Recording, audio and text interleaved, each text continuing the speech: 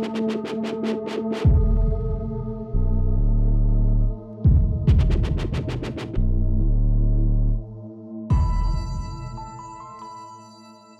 we're at a site called Abu Ghurob, which is near the Giza Plateau.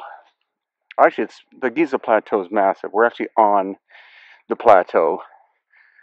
Abu Sir in the background.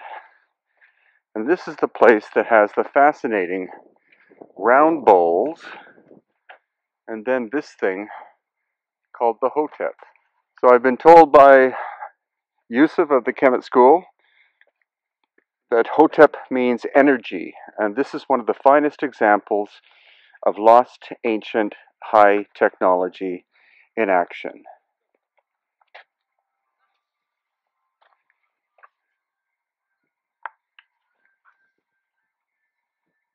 It consists of 5 pieces of calcite, or heavy quartz laden alabaster of a type, but it's supposedly the only one of its kind, or the only one of its kind that's still left. This is where we definitely see evidence of a tube drill. You see the diameter of it here. And these beautiful shaped curves and what were flat surfaces.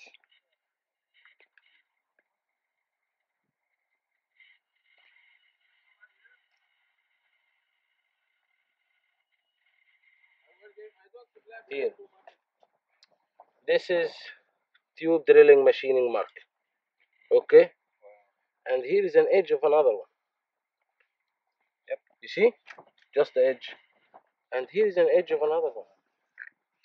Huh? Yeah. Right there. So, if we see the process, this tube drilling was coming and scooping, cutting the stone. Also from all the sides. So how this piece was manufactured with that kind of technology that was never mentioned in the ancient Egyptian depictions.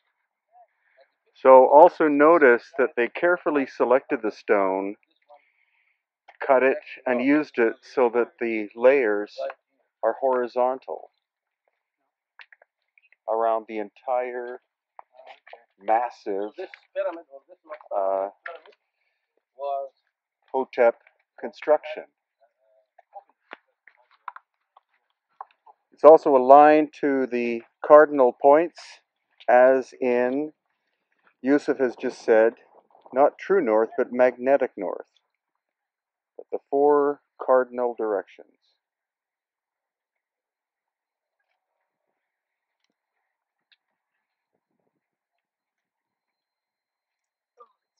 But not just that, as magnificent as it is, there's also evidence of ancient core drilling as well, such as this example.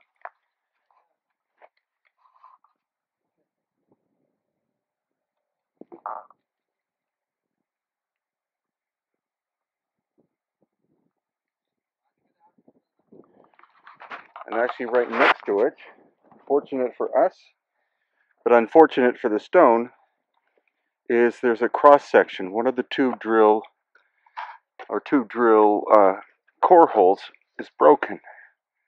But for us, we can see the pattern, the vertical striations, possibly of the cutter in action.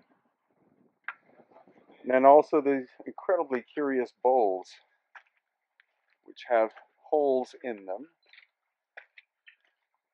And even more significant are the ones over to this side. But these are very astonishing. Again, it's the calcite, possibly alabaster. They weren't originally in rows like this.